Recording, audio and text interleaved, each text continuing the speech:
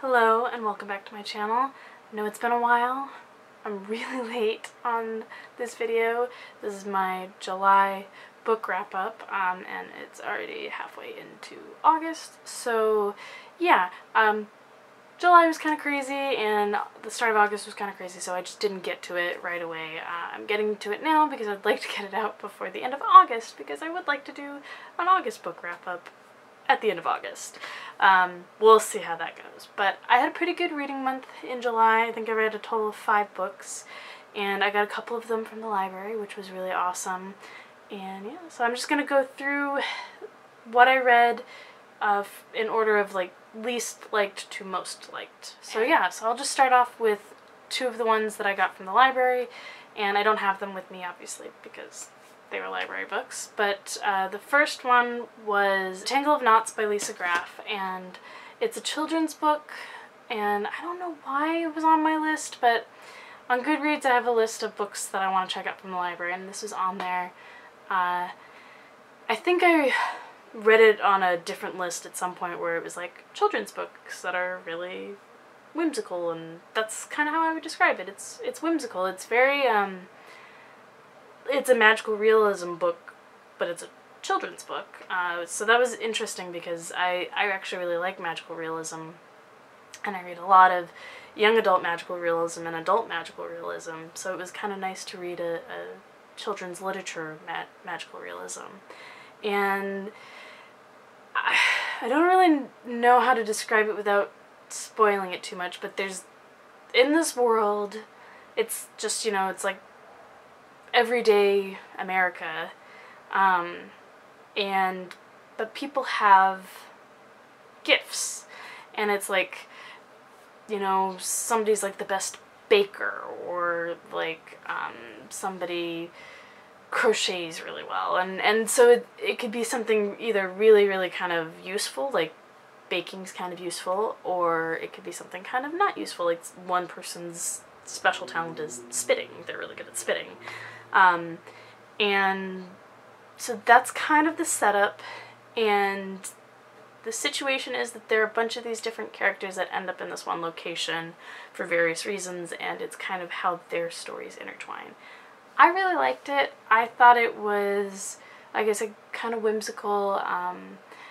I think that I would definitely recommend it to children who are maybe a little past like the, you know, the picture book stage, but maybe not quite ready for something like a Harry Potter, because it's a little simple in its storytelling, but that's part of the point of it, I think, because it's a children's book. But it is a chapter book. It's like 200 or 300 pages, so it's pretty long. And yeah, it was really quick. I read it in a day. I really liked her writing style. It was very well, like I said, there's one character who bakes, and I felt like when she described the cakes, it was like my mouth was watering because of the description. And it was also kind of cool because she included recipes for each of the cakes, which was nice. I might have to like go back and check it out just so I can scan some of those recipes because they sounded pretty good. So yeah, so that was, that wasn't the first book that I read in July, but it's the first one I'm talking about right now. So yeah, so that was good. I think I gave it 3.5 out of 5 stars. No reason for not, like, the 5-star rating wasn't, it didn't blow me away, so it was like, well, I don't want to give it 5 stars. 4 stars is usually like, it blew me away, but there were some issues and it didn't blow me away, so it's like a 3.5 out of 5 stars. But something that like I said, I would definitely recommend to kids, maybe like in the 8 to 11 range. Yeah, or maybe like if they're already advanced readers that are younger than 8. So yeah, so I enjoyed it. Next, I'm going to talk about The Devil and the Bluebird by Jennifer Mason Black. I had really been wanting to read this because I saw the cover, thought the cover was gorgeous, and then I read the description. I was like, oh man, this sounds great. It's a crossroads devil story, and Yeah, it was also a library book, and it was interesting because it was my first library book that was an ebook.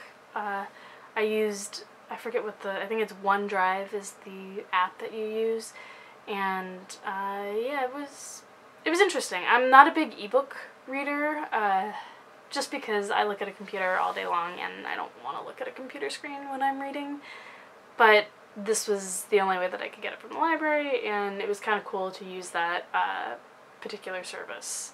So yeah, it was, this one I had a few more issues with. I think I also gave it a 3.5 out of 5 stars, and yeah, it just, some of the writing was really good. It was another magical realism book, which I'm just realizing now, and I liked that, and I liked the kind of devil demon aspect of the story, and I liked the supernatural elements. There was a really creepy scene, and I really liked that. But I felt like there was a little bit of a disconnect in connecting the main story to those elements, and it also felt like it kind of wanted to be a horror story, but then it also wasn't really, and then it, like, there were some things that were happening that in the context of the world didn't really make sense and never really got explained, and it just, some of it felt incomplete. And then some of it felt very heavy-handed. You know, it's kind of like a story of sin and mistakes, and sometimes it felt a little heavy-handed in the messaging. So overall, I enjoyed it for the most part. I don't want to own it or reread it ever again, and I don't know that I would really recommend it to a lot of people, because it is kind of it's young adult magical realism, but it's also not, like, I don't know that there are many people that would be interested in that kind of story. So yeah, so it was fine. It was, like I said, I enjoyed parts of it. It was a pretty quick read. The writing was, some of the writing was so great. I'm just thinking about the one scene that was so creepy, and it was so well done. And I actually had to reread it immediately after, because I was like, wait, did that just happen? Yes, that just happened. But then some of the plot lines didn't really work, and so yeah, it's just, I felt like I said, very disconnected and a little bit incomplete. But something that I'm happy that I read. So that's good, right? Next, I have the first book that I actually have with me, which is Wired by Julie Garwood. I have been looking forward to this Julie Garwood book for quite a while. She is pretty much the only romance author that I will read. I'm not a big romance fan, but I love her writing, and she was supposed to come out with this book a couple years ago, and I think she had some health issues, or she had some family issues, and it got delayed and delayed and delayed, and so this might very well be her last book, which would make me sad because I really like her writing, but it also makes me sad because I didn't really enjoy it that much. I mean, we'll start off with positives. It's Julie Garwood, so the characters are pretty good, the dialogue's really good, and the romantic tension is good. That's about where the good ends. She likes to kind of tell stories that mix some sort of crime or mystery element in with the romance, and I really like that, and that's one of the aspects of her books that I really love. I didn't think that this particular crime mystery element was very good. The story is, there's a girl who's, I think she's a senior in college, and she's a computer science major, and she's really good with computers, and she's kind of a hacker, and she's got this kind of like background in hacking, and the FBI hires her to do some work. It's kind of like an internship that may turn into a job, and that's all okay.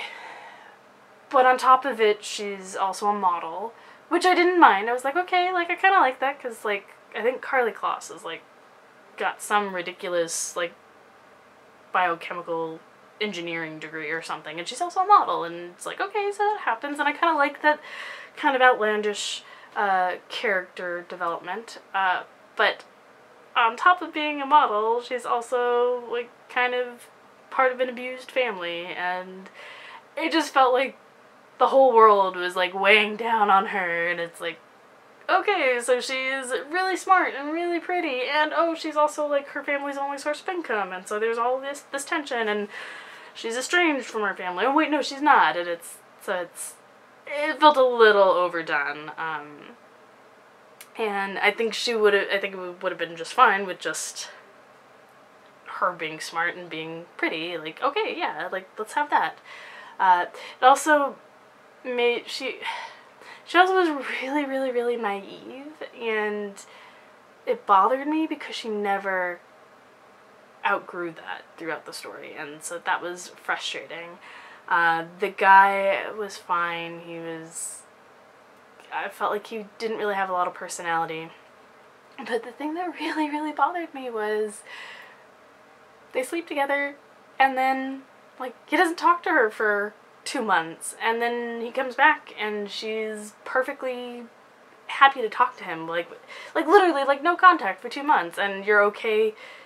Like, I don't like those types of storylines, and Julie Garwood has always been really good at not delving into that kind of story, and so it bummed me out that that's how this went, especially because it might be her last book, and so, yeah, so it's Julie Garwood. She's an author that I will automatically buy. I love her other books, and even this one, even though I didn't love it, there's still stuff that I would want to go back and reread. So I gave it 3 out of 5 stars. It was a disappointment, which is always a bummer from a favorite author. So, but sometimes it happens, and you just gotta hope that either she'll come out with something else in a couple of years and you'll enjoy that more, or you know what, I have her other stories to go back to and really enjoy. And in fact, I'm gonna go back and finish rereading this particular series of books. I think I've got like 7 left, so there's a lot to read. Like, it's one bad book, or not even bad book, one mediocre book is not going to ruin it for me. Next, I have another book that I got from the library, and I like so much that I went and bought, and that is Alex Approximately by Jen Bennett. And this book, oh my gosh, this book. So it's a You've Got Mail, or an affair, not an affair to remember, The Shop Around the Corner. An Affair to Remember is referenced in a different movie. It's You've Got Mail / Shop Around the Corner retelling. These 2 teenagers are communicating on a fan site for movies, and they don't know each other, and the girl ends up moving out to where the guy lives, and, you know, things happen, and you already know that the person that she starts talking to in real life is the guy that she's talking to online, but she doesn't know that, and, so yeah, it's really sweet. I love all the movie references. There are movie quotes at the beginning of each chapter. Let me see if I can find one real quick. Yeah. So there are movie quotes right here. You probably can't read it. This one says, "I shut everybody out. Don't take it personally." It's Anna Kendrick and Pitch Perfect. I love that. I love all the movie references. I thought the romantic tension between the 2 leads was great. I thought the flirtations were great. The only thing is that there's a point at which there's a point at which she should have figured out that the guy was the guy that she's talking to online, and it gets dragged out a little bit, and it's okay. It's kind of at the end of the book, and you know, you expect that, but at the same time you're kind of going, like, come on, can't you see? It's him. So, yeah, so that was a little disappointing that it kind of, like, deflated at the end. But other than that, I really, really loved it. I gave it 4 out of 5 stars, and like I said, I loved it enough that I went and bought it because I was like, I'm gonna reread this, and I've already been rereading passages. I think the writing's really great, characters are great, loved it, absolutely would recommend it. And then last, but definitely not least, is my favorite book of the month, which was also the last book I read this month, and that is Vengeance Road by Erin Bowman. I did a thing. I bought this. I've been wanting to read this, and I had it on my list, and the deal was, I thought it was at the library. It wasn't, so it was $10 on Amazon. I thought, well, I'll buy it, and if I don't like it, well, that'll teach me. I loved it. It's been really hard to not go out and buy the second book. So the second book's actually not a sequel, but it's like a companion novel. It's supposed to happen in the same universe and maybe have some of the same characters. But it's a Western, and it's got a female lead who's seeking revenge on the cowboy gang that has killed her father. Yes. That sounds right up my alley. Please. Yes. I loved it. I loved the writing. I loved the characters. I loved the setting. Like I said, it's been killing me that I can't go out and buy the other book. It's, yeah, like 5 out of 5 stars. I mean, I don't know if you need to know anything else. It's a revenge story, and it involves a girl who has to dress as a boy for a little while, and she teams up with a couple of other young men, and it's like reading a Western film. It was so good. It was so fun. I loved it, and yeah, it was such a good note to end the month on. I was really happy to have read it. So yeah, that's all I read in the month of July. Can't believe it took me 2 weeks to get this video up, but hey, I got it up eventually, and hopefully August will finish up and I'll get that video out right at the end of August or the beginning of September. But yeah, that's all I read this month. If you like what you're seeing, click the thumbs up, subscribe if you want to see more, and comment down below on what you read in the month of July, or what you're reading in August, or maybe what you're looking forward to reading in September. And I'll see you next time. Bye!